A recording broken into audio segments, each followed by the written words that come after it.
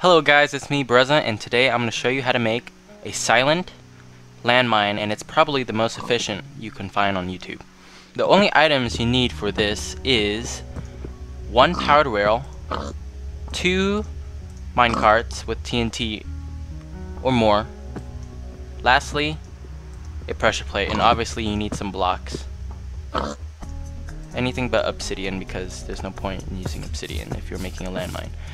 The only thing you need to do is dig a 1x2 two times, put the activated rail facing the empty block, and place down your two minecarts with TNT.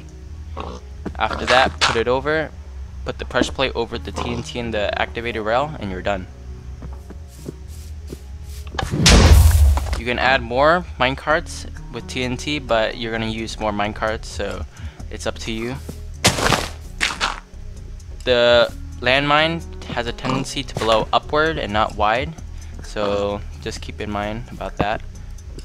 And then just dig one down to put minecarts easier. You can patch it up later. Put it over, and then you're done.